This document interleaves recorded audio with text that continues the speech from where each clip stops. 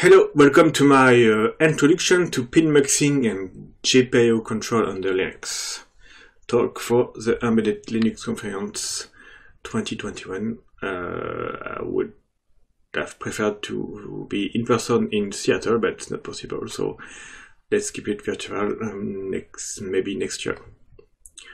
So, first of all, we're going to start at hardware level. To see what is a pin or a pad or what is a GPIO from an hardware point of view. So when you have your chip or your SoC, system on chip, you can have multiple ways, multiple package types. One common one is the QFP or equivalent to a QFN, which has all the pin or pads on the sides, and the other type of packages are the BGA ones, where the pad or pins are in fact balls underneath the package, and there's two different ways of soldering the SoC. So the BGA is much complex to solder.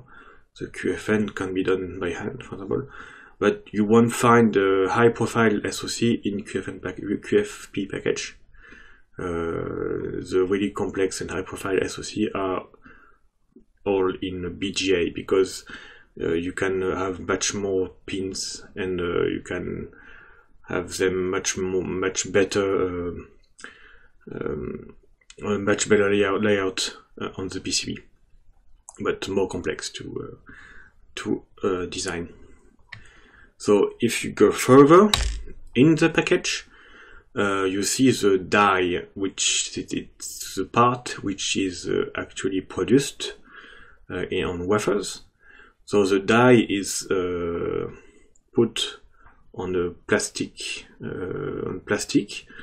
Some small wires are soldered and connected to the external pins, you see. And afterwards, the plastic package is closed on top. So, is globally how it's done inside. It's not always like that, but it's a good example. So, when now you see where are exactly the pads on the die, what's in the hardware design? What's in the hardware exactly? So it is a typical hardware design of a pad, where you have the physical point where the small wires are connected. Internally it's connected to an analog IP, which is here to deal with all the analog parts, like the voltage, the grounding, the pull-ups, pull-down, the trigger smith, and so on. And afterwards, you have all the digital parts. You have, for example, a mux for the input of the output. For the input mux, it's not always here. Some SoCs connect the input to all the functions, for example. And for the output, there's always a mux with an output enable. So it's not the output, to say, for example, to put input to an output. And typically, the GPIO, so the general purpose input output, is generally one of the function. Sometimes when the default function or the fallback function, when no function are selected. So the GPIO is only a digital way to control the pad, the voltage, 1, 0, input, etc. So in the analog part, you see the typical analog part of a pad. We call it a push-pull pad or CMOS pad. It's a three-state pad. So the three states are the two 1 and 0 level. So 1 level is driven to the pad voltage, so VCC or VCC IO.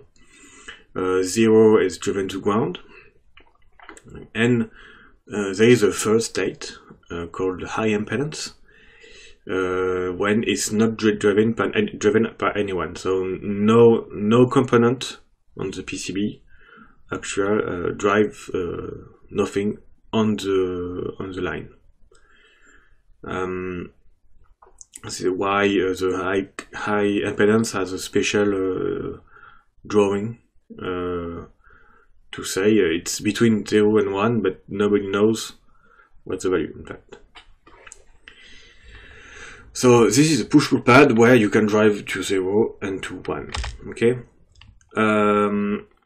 For some special application, for example Y2C or one wire, you have some special pads called open drain pads. They can only drive to ground, only to 0. They cannot drive to 1. So it's either in input or in output, but to ground.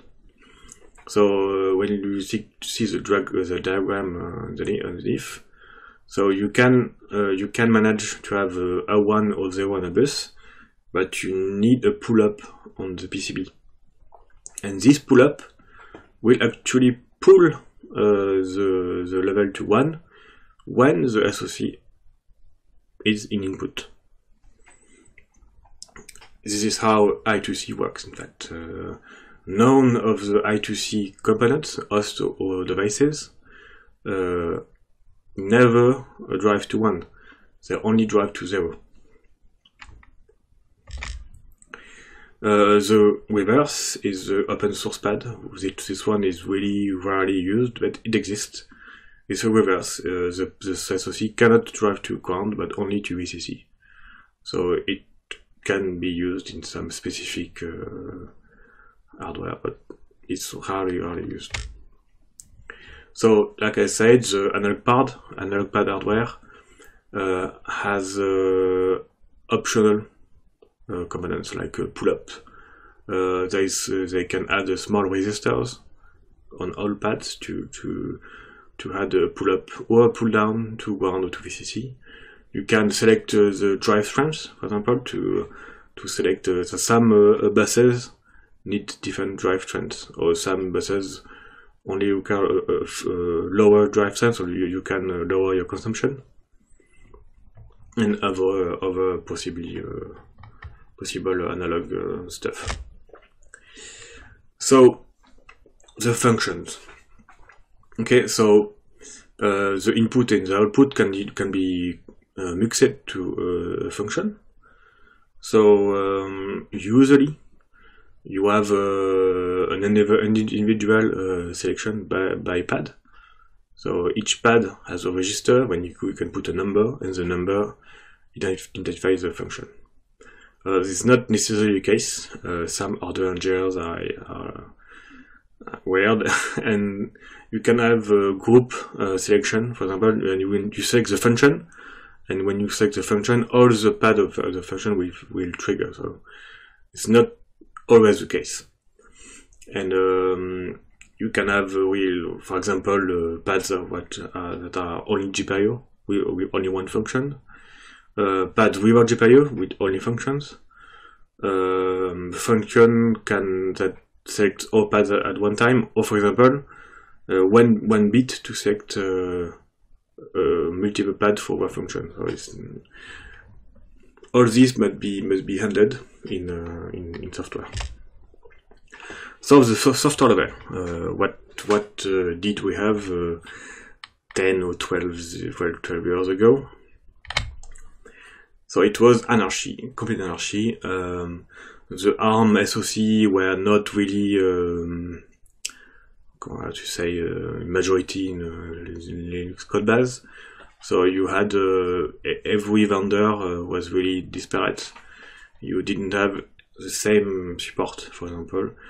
You had for some SoC, like some router SoC or some simpler one, you had really a simple hard-coded pin setup, like a single function, like you say, set this pin to this function, really basic, to some really complex framework, for example, in the Samsung SoC support or TI, with a really complex conflict checking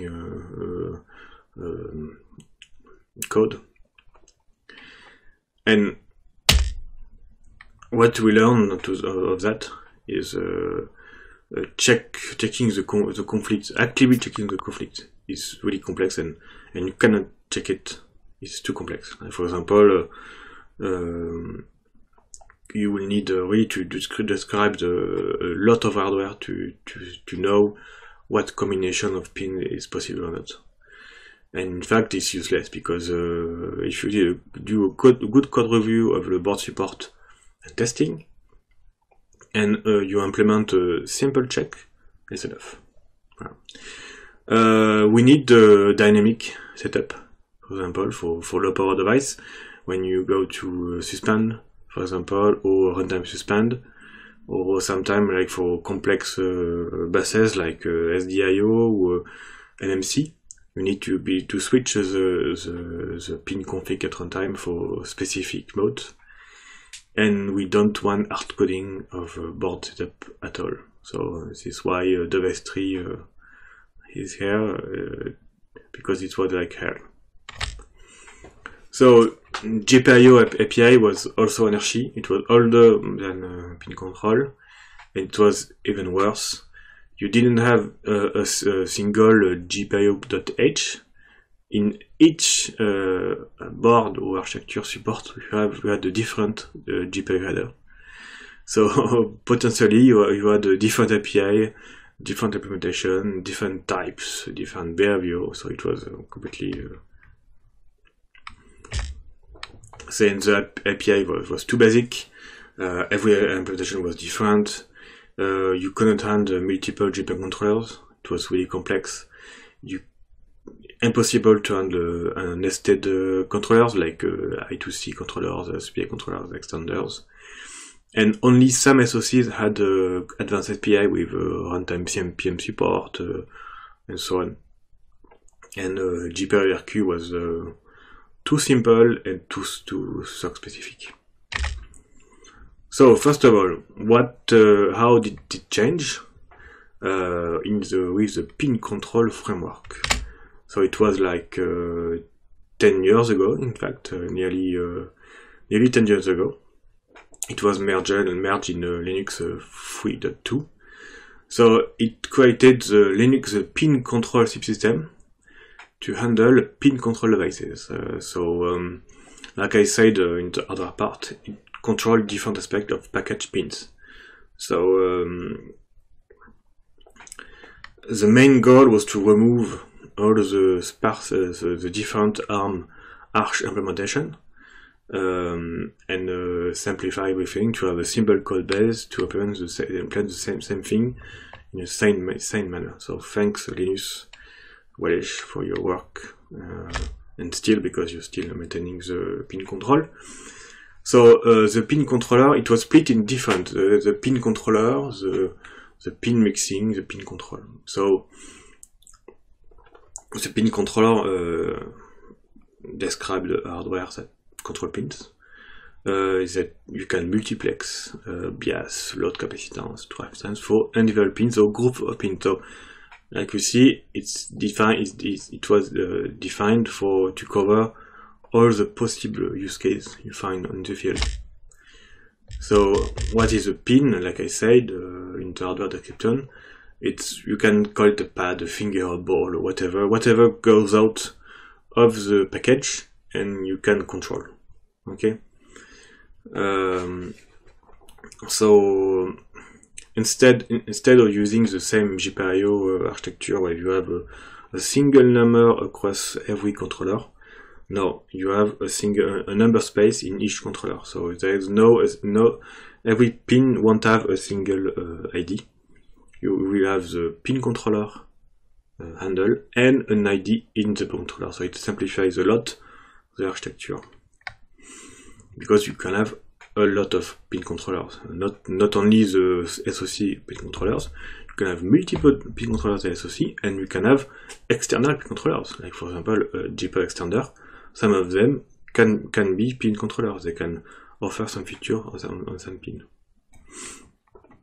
And one important, the pin space is not, it maybe can have gaps in the space, because when you have for example a QFP package from 1 to 63, not all pins are controllable. You can have some voltage pin, you can have some analog pins and ground pins.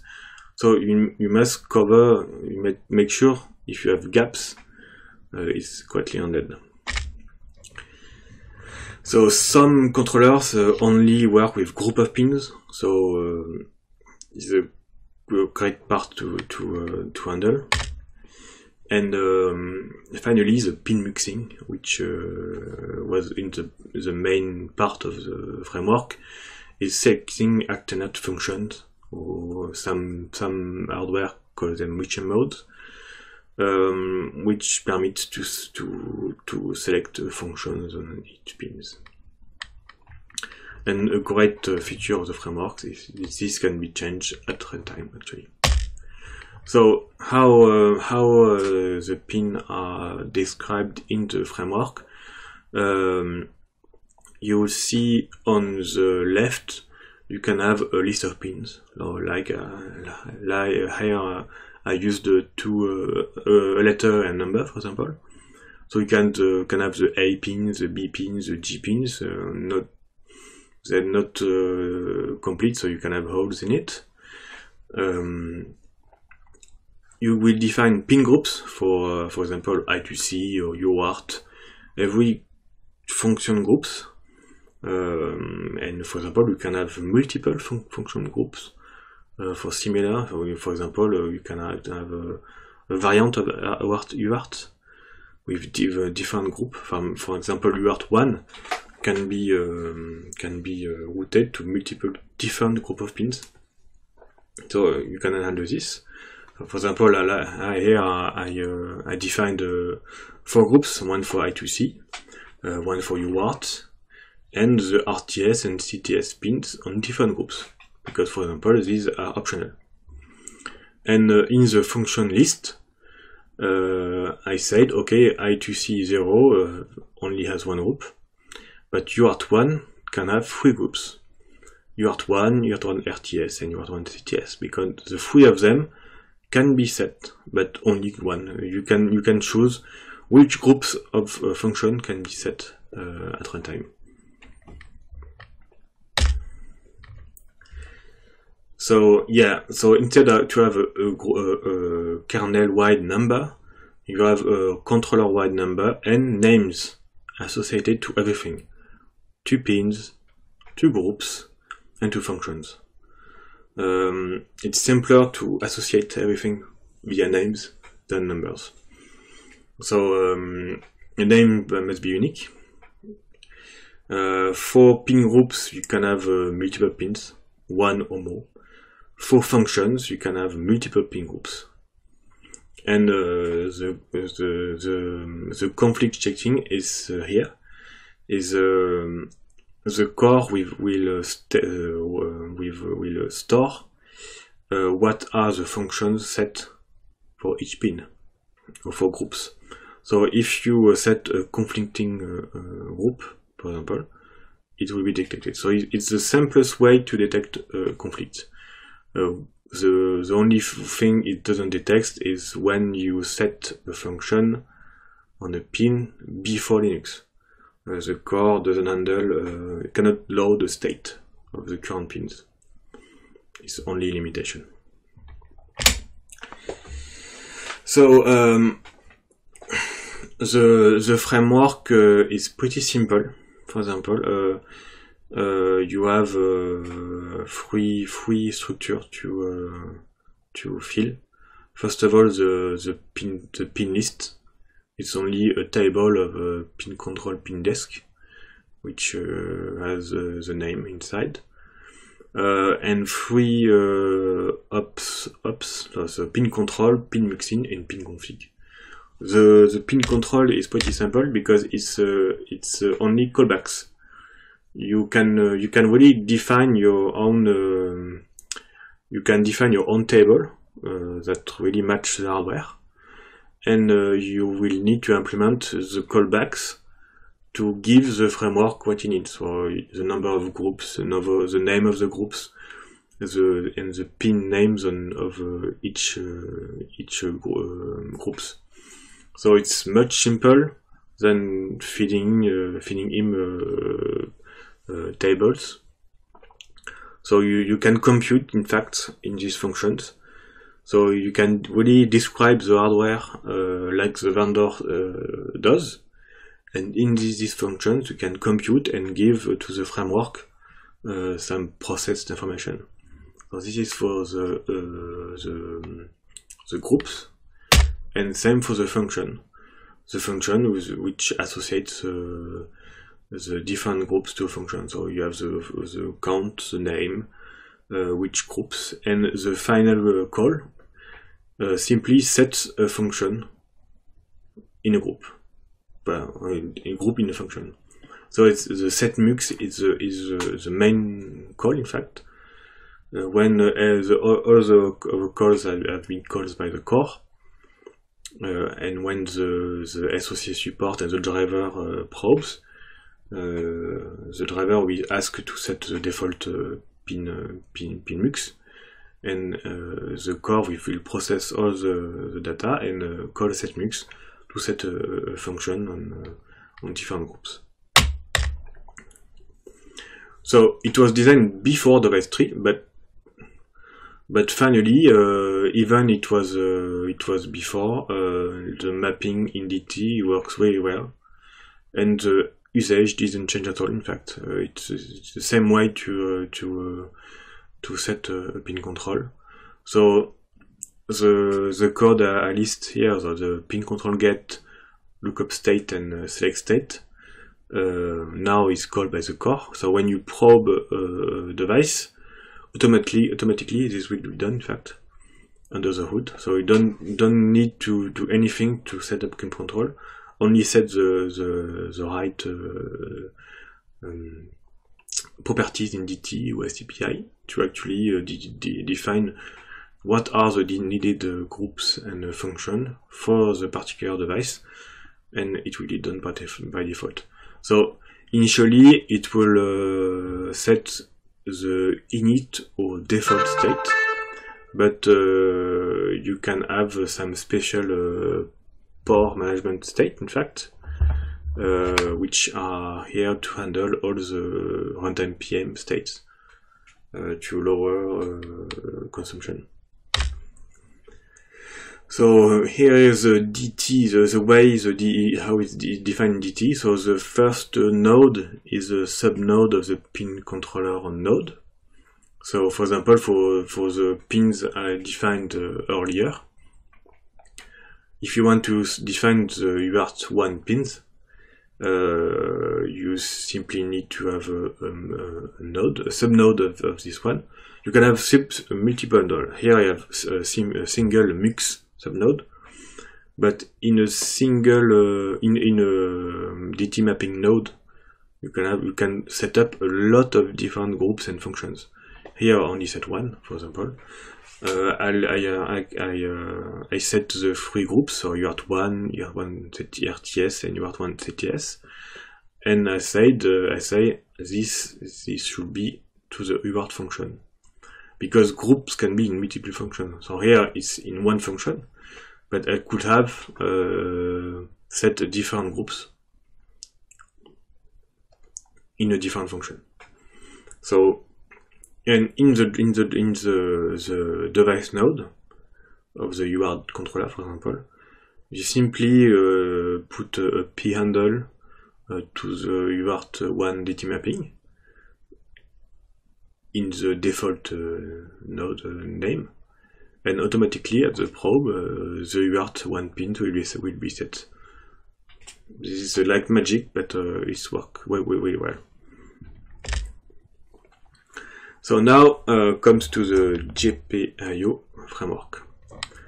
So the GPIO framework is here to handle the general purpose IO. So it's the specific function of pins that can be controlled by software. So you can set at input mode output 1 and 0, and other optional features. So the GPIO provider infrastructure, which defines a single GPIO.h, was submitted in 2008. So it's for 2625. So it provides an infrastructure that make a single programming interface. So this programming interface is still almost valid today because it defined a finally unified API and implementation. So it was named BayLibre. So it was more designed like a library than a modern framework. Every GPIO on the system, so on the board, not only the SoC but also on external GPIO controllers, you had a unique kernel-wide number for each GPIO. So you need to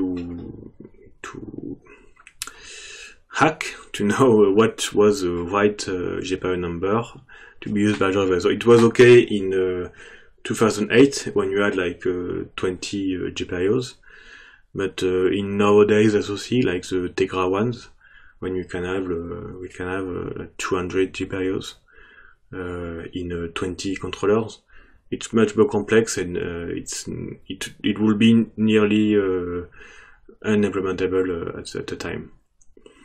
So the static numbering was made it really limited. So it was replaced in the time by the new implementation called GPIO-D. So GPIO-D, it's named like this for GPIO descriptor.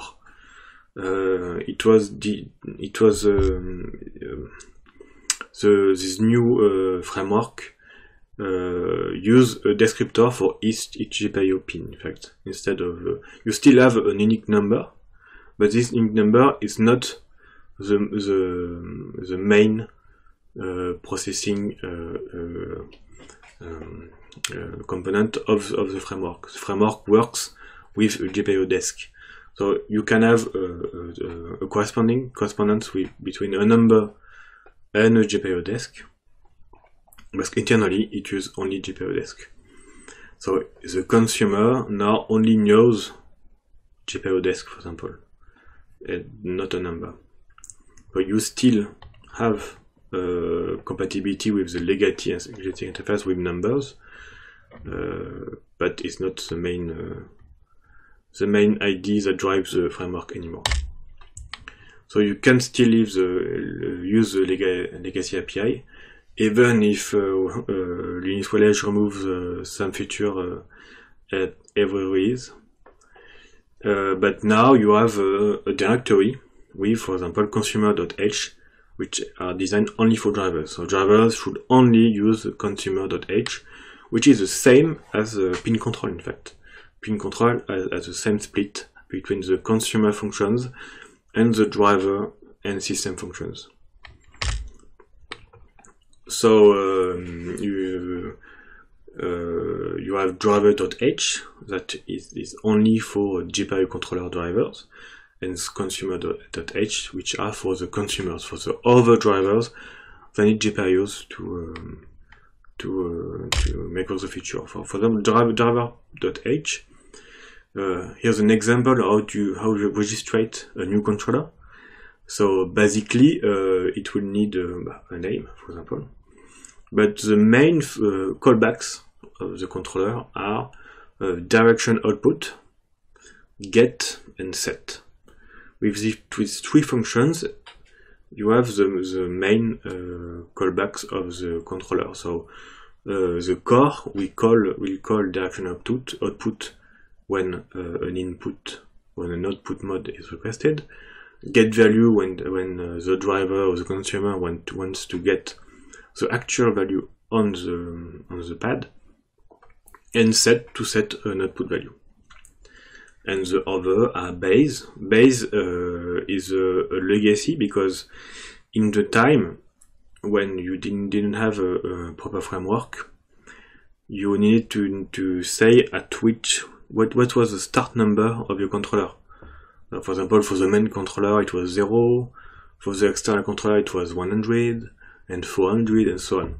With the new framework, you can still set your base for legacy implementations, but for new modern implementations you set -1, saying put me anywhere, because we don't need to have a fixed number for GPIOs, and number GPIO to say what are the number of GPIOs on the system. And finally, GPIO chip add data, which will register the device to the framework. On the other side, you have the consumer.h, and I will only show how it's linked with device tree, but with ICPI it's globally the same, but for ICPI. So for example, let's look to a simple audio amplifier, which is the most basic node, which only has a GPIO to enable the amplifier. So if you look at the node, you have first of all the name of the attribute, which is enable GPIOs. So the enable is the function name of the GPIO, and you can have multiple GPIO. For example, the most used names are reset GPIOs, custom GPIOs, but you need to respect the function name GPIO with S. This is the new bindings you must use. And in the attribute, you have, for example, first of all the handle of the GPIO controller. Secondly, a number that defines the offset, or it is completely controller or platform specific. Here it's for AMLogic SoC, so we have a detail bindings header that defines this one. But for example, with some very complex SoCs, we have a macro where you set which bank and which position on the package you have the pin. And finally, the third one is GPIO flags. So what are GPIO flags?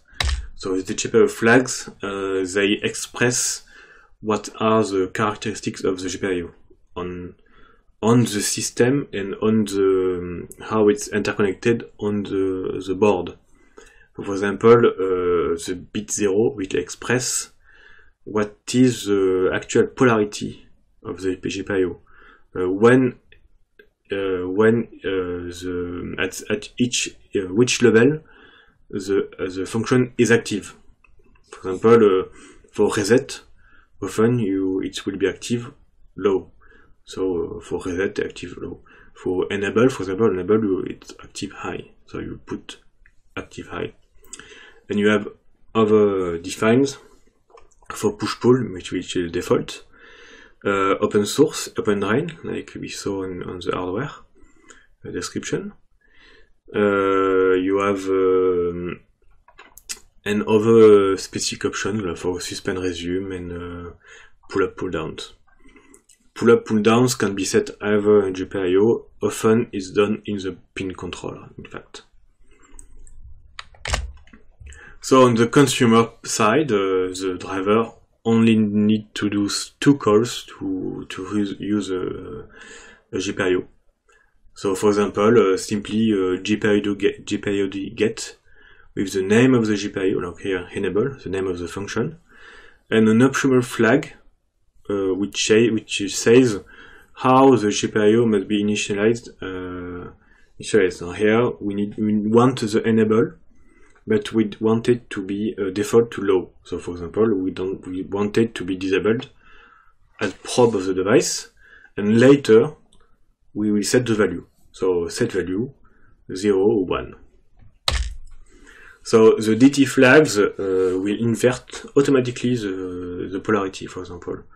So if you set GPIO active low, for example, and you do GPIO set 1, the framework will set the GPIO to 0, in fact. So this must be taken in account when you write the DT bindings, and the driver. You must know how you want the GPIO to be defined. As you want the active polarity to be taken in account or no.